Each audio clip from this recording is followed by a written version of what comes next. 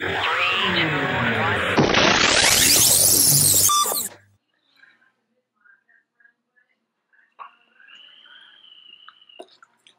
Haul.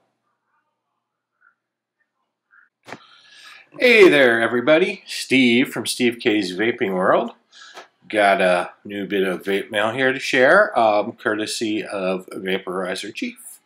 This, in this box here, is the IPV Mini, which is right here. I already took it out of the box. Sorry, no unboxing or anything. Never had an IPV, so I assume the other one's much bigger. And this is the mini version. Alright, had to cut down the lighting again, so let's try this again. This here is the IPV Mini, courtesy of Vaporizer Chief. And it's in silver, and that's why so I have a light directly on the other side of my MacBook here. So, pooh, shining right at you. It's silver. It's actually kind of a matte silver, and fingerprints don't stick to it too much, which is a really nice feature. So this guy is 30 watt max. Has an interesting feature I just kind of played with a little bit, where it basically has presets. As you can see there, it's just jumping between the different values, which is kind of neat.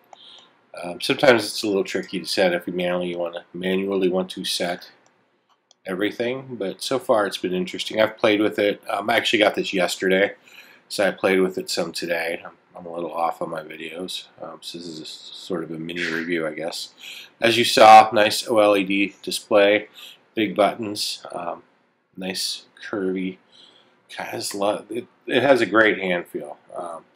Feels really solid, even though it's two pieces, and you can kind of see the seam there, which I'm not a big fan of.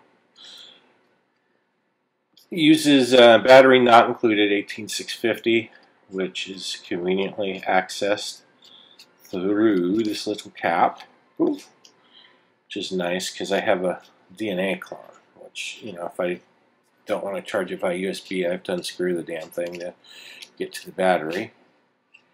But also, like the DNA clone, it's got a built-in USB Mini, so you can just charge it that way, as well as use it pass-through.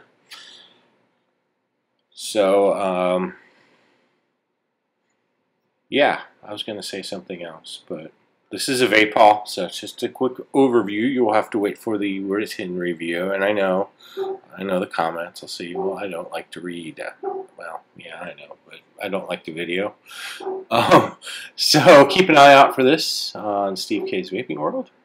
I'll go ahead and stop babbling because my head is just not in the game today. All right, gang, I'll catch you next time.